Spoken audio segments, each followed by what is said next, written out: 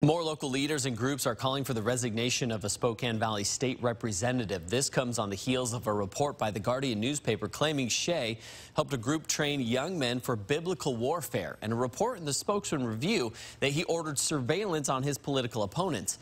This is not the first time this local lawmaker has faced criticism. Most recently, in April, an investigative report by the Guardian accused Shea of secretly organized surveillance and discussing violence against liberal groups and people.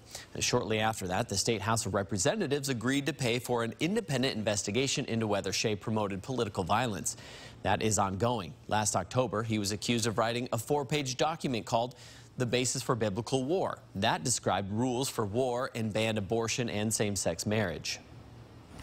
4 News Now reporter Ariana Lake continues our coverage. Ariana, Shea appears to finally be able to respond to these claims. Yeah, well, he hasn't directly responded to a repeated request for an interview by 4 News Now, but he did post on Facebook thanking his supporters. The 6th-term legislator and military veteran said in a post Friday, "Wow, the outpouring of prayers and support has been overwhelming." That was shared just 2 days after the Guardian reported Shea was engaging with members of Team Rugged.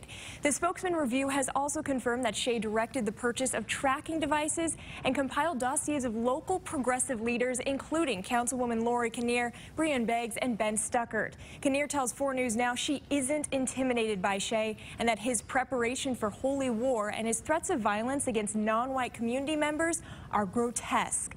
The Spokane chapter of the NAACP says Shea promotes hate and violence. A statement went on to say that anything short of the expulsion of Matt Shea from the Washington State House of Representatives is a threat to our community, a threat to our collective safety, and an implicit endorsement of white supremacy.